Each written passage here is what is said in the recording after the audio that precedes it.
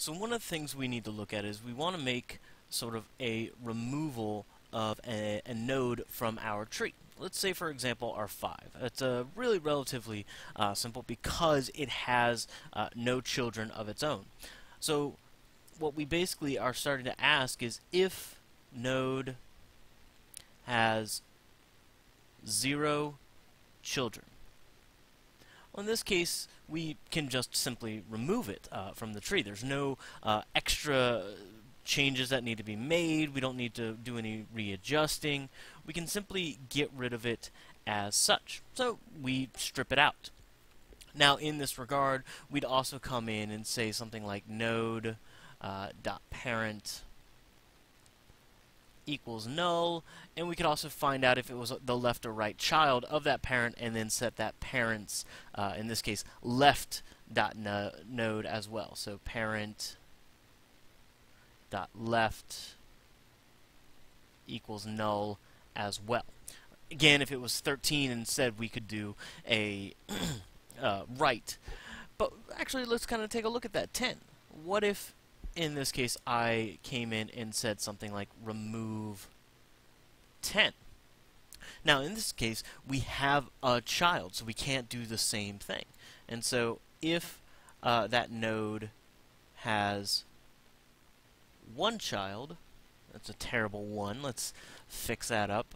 If that node has 1 child, we're going to actually take whatever that node is, I'll call it W, and we are going to set W to where that where that node was. So replace node with child, in our case W. So that's what we would do. We would then replace W, remove, say, W. The same sort of way we did here with our 0 child one. We'd come in, we'd strip it out, and then we would set this equal to now 13.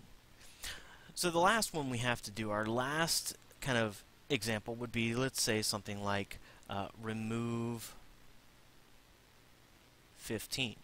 Now, there's actually 2 different ways, and depending on the implementation we're looking at, I would either want to look for sort of my in-order predecessor or my in-order successor. Whichever one happens to be, you'll find different algorithms that ask for both of them. Wikipedia, for example, uses the predecessor version, or I could use the in-order successor. Let's say, for example, I went with the predecessor for this sort of green instance. Predecessor.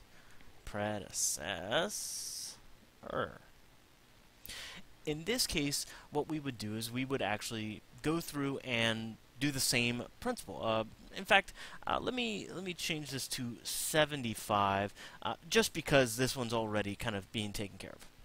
You see, 75's got a lot of numbers going on, so I can't just immediately strip it out.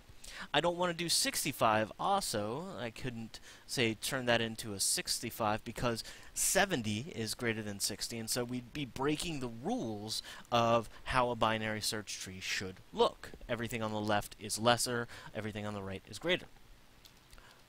So if I wanted to go with the predecessor removal process, in this case, I would want to find sort of my, I would call it the greatest lesser.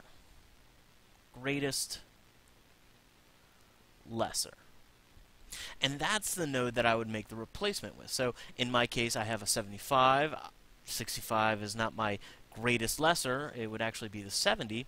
And so I would make sort of that replacement. So if node has 2 children,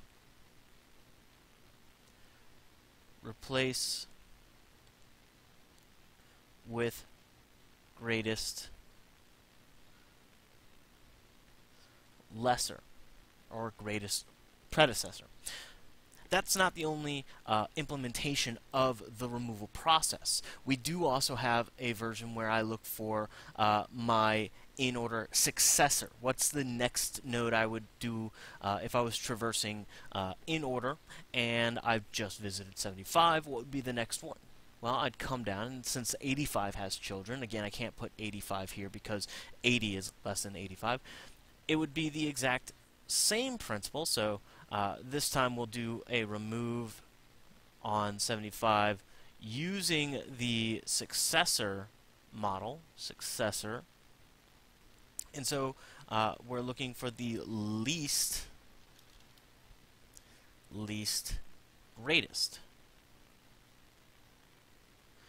Again, in that sake, since we're looking at the subtree of 75, we see I've got 3 nodes. What's the greatest over the least greatest? In that case, it's the 80, and we would replace with the 80.